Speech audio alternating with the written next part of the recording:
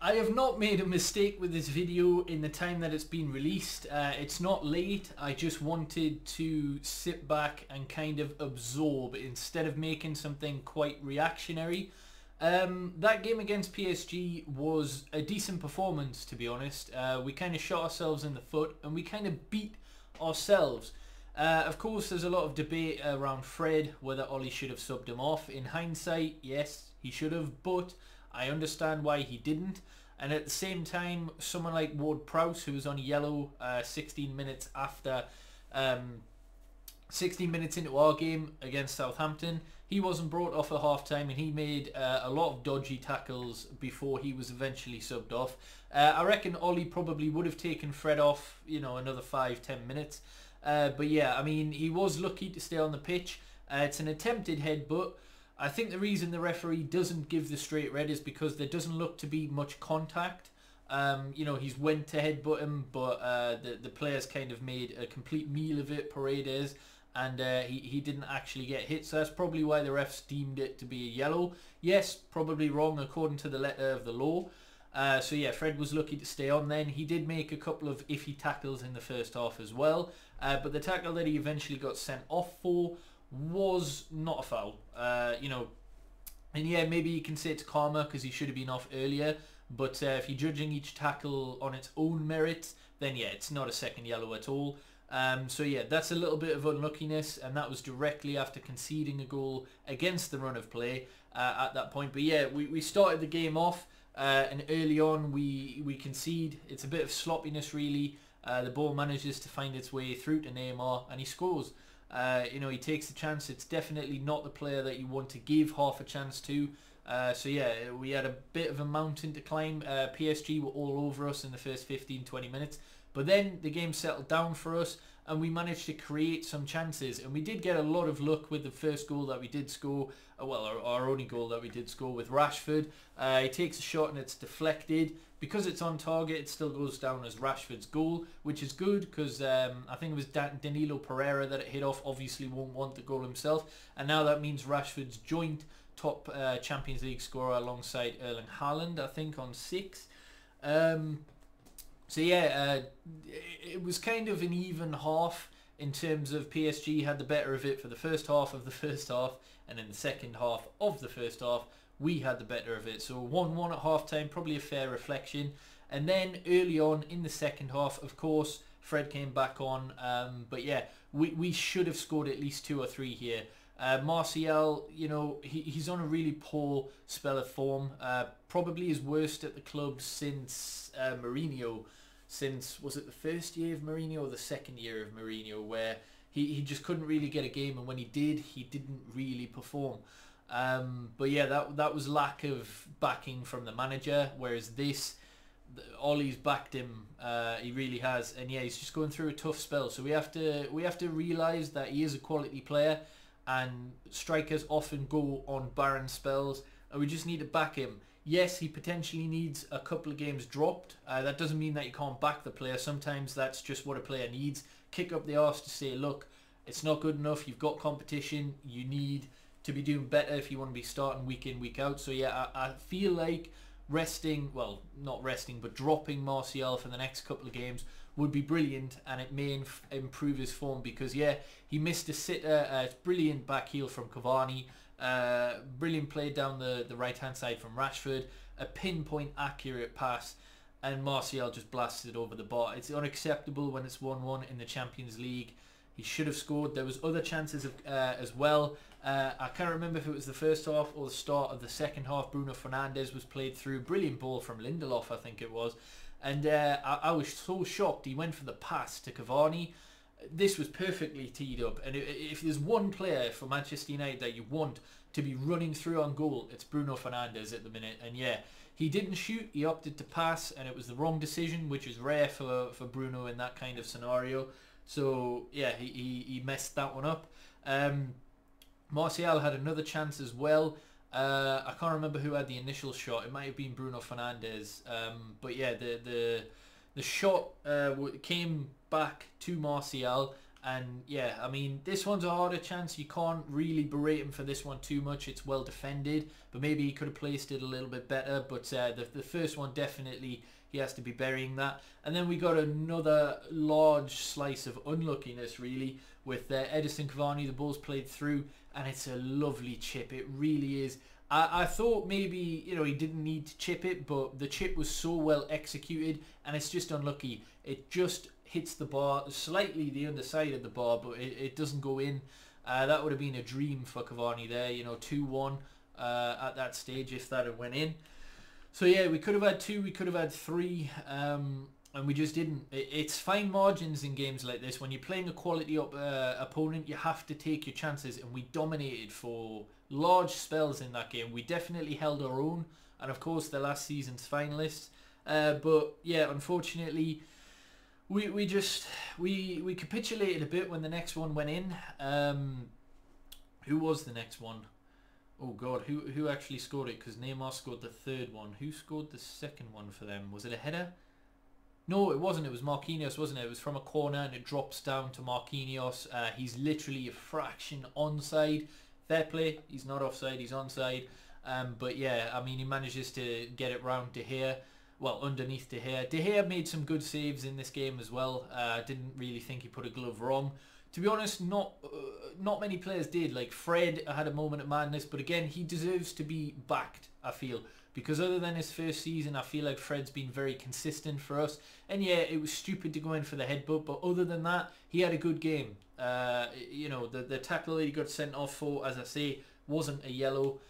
So he was a little bit unlucky in that regard. He did make a foul in the second half, which, you know, kind of backs Ollie's decision to keep him on, but I know there's a lot of people criticising him for that, and yes, maybe he should have. You know, we had options off the bench. We had Van de Beek, we had Matic, we had Pogba.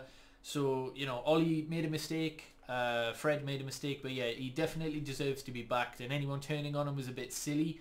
Martial, I can understand a little bit more why people are turning on him. I still wouldn't say that. I still feel like he needs backed. He was brilliant last season. He was our top scorer, wasn't he? So yeah, he's just going through a rough patch. He just needs backing. But yeah, Fred's got sent off straight after that. We brought on Pogba and Van de Beek, I think, for Rashford got a shoulder injury, and Martial was subbed off. Then Edison Cavani came off. I think eventually we had Igalo on. I forgot we had Igalo, to be honest. And I'm sure we subbed on someone else from the top of my head. Oh, it was McTominay, wasn't it? McTominay came on. No, McTominay started the game. Was it Matic who came on? No.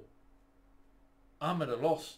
Someone else came on. But anyhow, Pogba had a really, really good volley attempt that was just over the bar.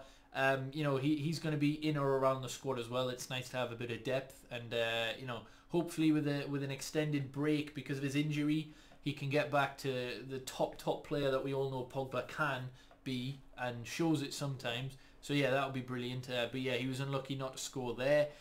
We had a couple of other chances as well, even down to 10 men. But unfortunately, right at the end of the game, we get a corner. I think it's our corner, and it's well defended from PSG, and it's a counter-attack. Of course, by this point, we had Harry Maguire up front. We had practically everyone up front other than, I think, Wan-Bissaka. And yeah, I mean, it's a counter-attack. It happens. We've scored many goals like this in the past. But yeah, when the other team's piling forward, trying to get back in it, easy chance, and Neymar manages to put that one away. Mbappe had a chance just before that as well. I feel like Mbappe's decision-making in this game wasn't great for us, which was fantastic. Still, obviously, like, a generational talent. Like, there's no disputing how good Mbappe is. He's scored something like 176 goals already, or 150 goals in his career already, and he's only 21. Like, it's absolutely absurd. Yes, it's in League One, but yeah, he'll move to a different club at some point, and yeah, I mean, it's just crazy. But yeah, in this game, he wasn't that good. To be fair, other than Neymar's 2 goals as well, I think he was relatively quiet. In the midfield, you know, not in the midfield, sorry, when he had the ball, it was kind of in the midfield, and yeah, he took on a few players, etc., but, you know, it wasn't a vintage performance from Neymar by any stretch, but again, that shows a world-class player.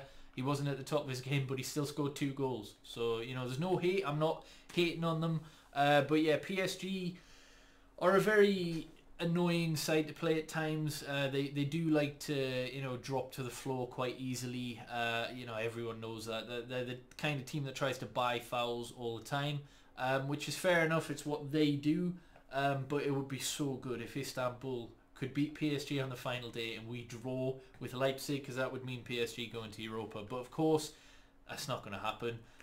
It's still in our hands. We are top of the group, of course.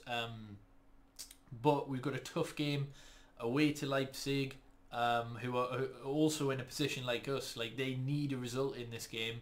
They need to beat us realistically. Unless PSG drop points to Istanbul, then a draw would be enough for them to qualify, as I say. Wait, no.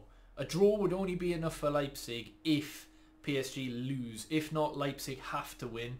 And as for us, we just need a draw. But yeah, we've got the quality in this squad to win.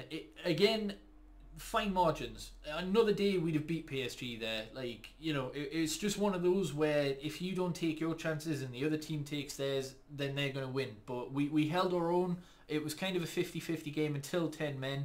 But, I mean, that's most of the time anyway. So, yeah, against Leipzig, we just need to cut out the silliness, the stupidity, and take our chances. If we can do that, then we'll qualify. And please let us qualify. I do not want to be going into the Europa League. The Europa League this year could have some ridiculous teams in it. Of course, you've already got the 3 Premier League clubs, Arsenal, Spurs, Leicester. Inter Milan are practically confirmed to be joining it. Atletico Madrid could be. Either Leipzig, us, of course, potentially PSG, but not likely. I think even Liverpool could get in there mathematically, but I mean, they're not going to. It'll be Ajax in that group that dropped down. So yeah, there's a lot of big teams in there. So it's going to be tough. But regardless, Europa League just isn't Champions League. We have to be going through. And then of course, when we play that game 4 days later, we've got a Manchester derby. And the next game we've got, which is tomorrow by the time this video is uploaded. I think we play on Saturday this week. I'd imagine so, because then I would think we play on Tuesday against Leipzig. But I will double check. But yeah, West Ham were unbeaten last month in the 3 Premier League games that they played. So Moyes is on a real high at the minute for West Ham.